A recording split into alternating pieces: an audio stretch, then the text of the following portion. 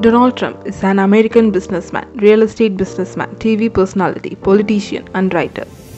He was born on June 14, 1946 in New York, United States. He is the 45th President of United States. He became US President on 20 January 2017. Trump also tried his hand in politics by creating a reform party in 1999. But after many internal conflicts within the party, he distanced himself from the election in February 2000. Trump purchased the loss-making hotel Commodore for $70 million in the 1970s and relaunched it as the Grand Hyatt in 1980. Donald Trump is a very well-known author and he has authored more than 50 books.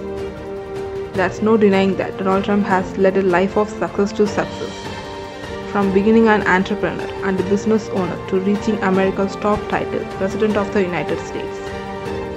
Loved by many and loathed by just as many, Trump is still one of the most interesting presidents in history.